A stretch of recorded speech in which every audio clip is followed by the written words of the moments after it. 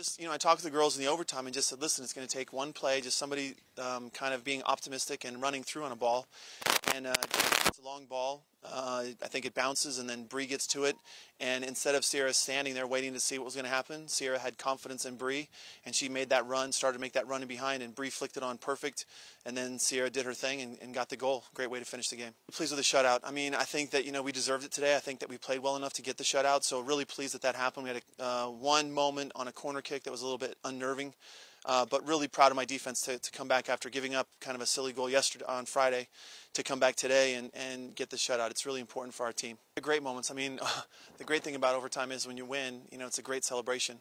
I think we took a little bit of pressure off of ourselves. We won a couple of overtime games earlier, and now we've won 2 overtime games back to back. So I think it was, it's a great job from the girls. Really proud of them. Glad to see that, we had a lot of good fans here on an overcast day. So great win. Really proud of the team.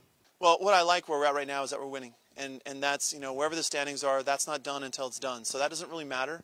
What matters right now is that we keep winning. And so that's what we're concentrating on, and that's what we're doing really well right now.